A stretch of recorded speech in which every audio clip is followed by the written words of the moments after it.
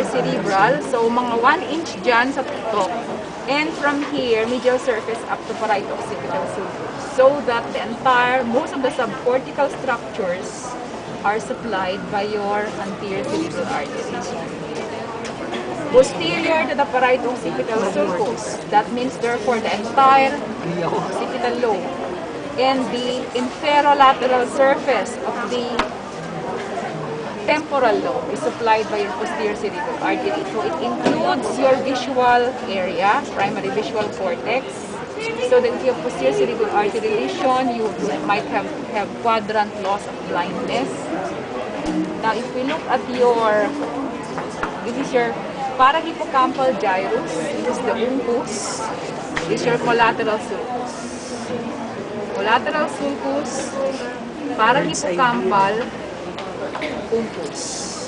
This is your occipitotemporal gyri. Okay?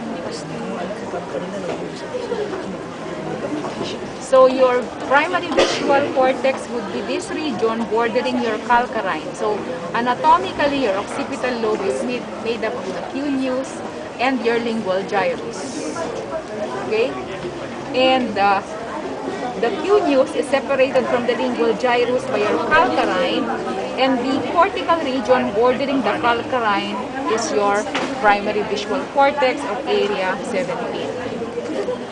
And then the area above and below is your secondary visual cortex, which will enable you to appreciate color and movement. Okay? With regards to your meninges,